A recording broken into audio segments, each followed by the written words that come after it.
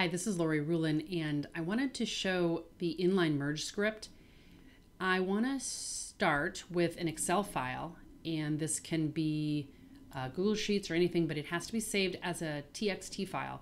And you'll notice that I have the product name, description, color, and then an @photo column here where I have the name of the JPEG of the clothing item.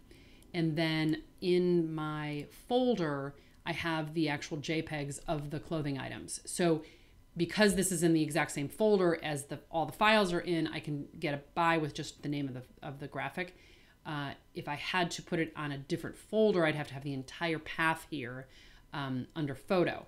Okay, so I start here with a InDesign document, and I am using Data Merge. So let me first of all go to Window, Menu, Utilities, and open up Data Merge. And before I get to Data Merge, I want to run this, what's called an Inline Merge Script. That's what I'm showing here.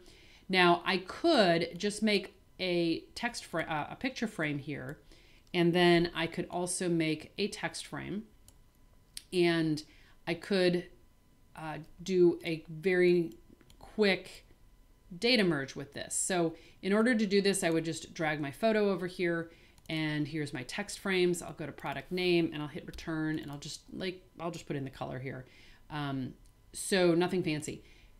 But if I wanted to run my data merge, I'm gonna hit this preview here, and you'll see that the hooded sweatshirt, it's green, and there's the photo that comes in. Now, in order to run this with multiple graphics all on the same page, I'd have to go to multiple record layout, and I can preview this, and that will turn it on. And you can see that it will then put in a bunch of these. Now, the problem with what I have created here is if I go ahead and delete one of these, I have to manually move all of these graphics into place, and they don't automatically reset. So that's why the Inline Merge Script is so amazing. So I'm gonna get rid of this, and here's how you set up the Inline Merge Script. So I have a photo, I have the product name, and I am going to group them because in order to group them, in order to anchor them, they have to be grouped. And the key here is to grab this little dot here and drag it into a frame that I deleted. So I'm going to make another frame. That's another big thing. You have to have a frame. I'll select this group. I'll hold the Shift key and drag this little icon in and anchor that graphic. Now, I'm just going to make it a little bit thinner. So it is now anchored. And it is anchored as a kind of like a piece of text. So if I would hit spaces in front of it, see I'm hitting spaces, it will move that little graphic over.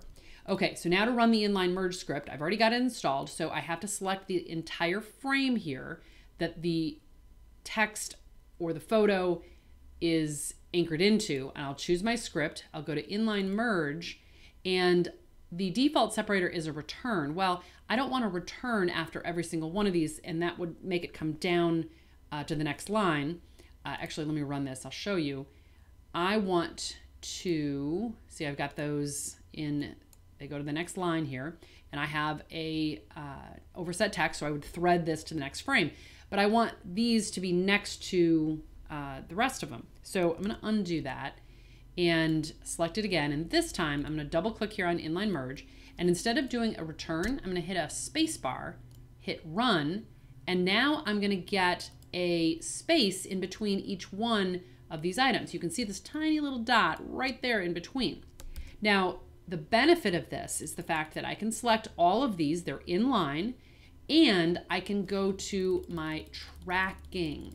So you see I'm holding the Shift key down, I'm adding in a whole bunch of tracking, and I'm also going to add in a whole bunch of leading. And so if I change the leading here, you can see that I can squish in and get 3 rows or 4 rows of 3 columns. Now, here's the best part about this. If I wanted to delete my leather jacket, I can select this leather jacket, watch how this plaid shirt is going to come into the spot of the leather jacket, and this little red tower will come into the spot of the red or the plaid shirt. So I'm going to hit delete. See how everything's snaked through or threaded through. I could also select one of these, copy it, and I'm just going to put it up here and hit paste. And you see how the striped sweatshirt now pushes everything over a little bit. Now, there's a little bit of an issue here with my tracking, it looks like, and a couple extra spaces. But hopefully this helps you understand what this inline merge script does. It is an amazing, amazing script.